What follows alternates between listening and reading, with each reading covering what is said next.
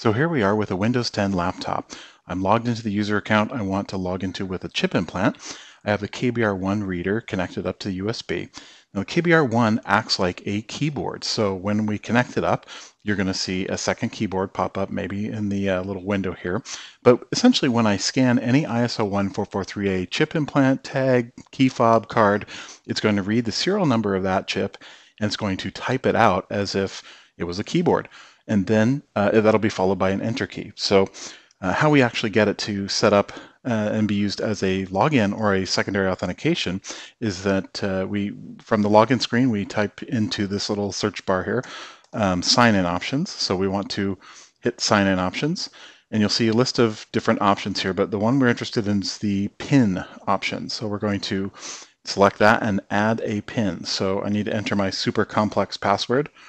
And now it's going to ask for a pin. And at this point, the cursor is right in that new pin text box, which is where we want it, because when I scan, it's going to type out the number. So I'm going to do that. And I scanned my Flex NT here. So see, it typed out the number, but we got an error because it also hit the enter key. So it needs to have a confirmation pin first. So we're going to hit that, put the cursor into the confirmation pin box, scan again, and it disappeared because it typed it out and hit enter. So now I have a PIN registered to the account.